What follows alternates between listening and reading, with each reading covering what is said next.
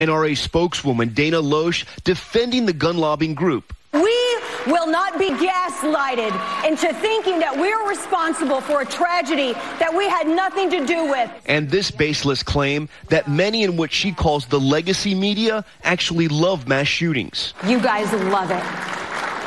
Now, I'm not saying that you love the tragedy, but I am saying that you love the ratings.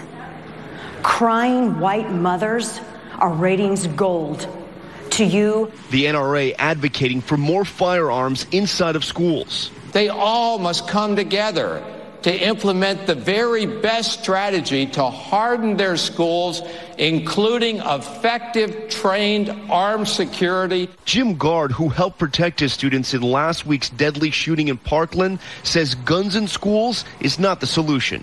That would just be way over the top. This is not, Stoneman Prison. This is a high school. All right, the nation's two largest teachers unions have come out publicly against the idea of arming teachers. The president of the American Federation of Teachers, Randy Weingarten, said in a statement, no amount of training can prepare an armed teacher to go up against an AR-15.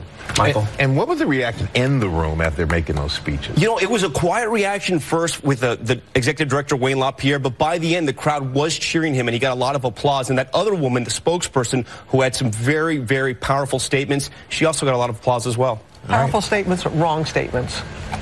We do not do this for ratings. That was a baseless claim. Baseless. Okay, guys, at the White House yesterday.